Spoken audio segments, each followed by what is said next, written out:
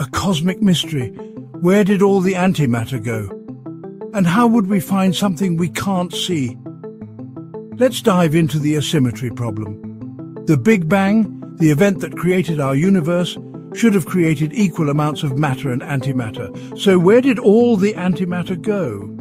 This is the baryon asymmetry problem, one of the biggest mysteries in physics.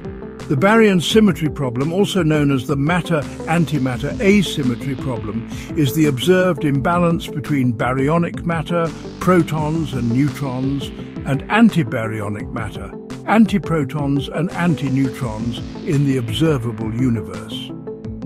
Scientists are working hard to find an answer, conducting experiments and developing theories, but we still don't know the answer.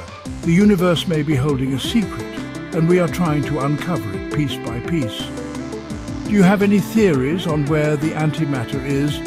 That is what we are covering in part 4 of this series. Don't forget to subscribe, like and comment to share your thoughts.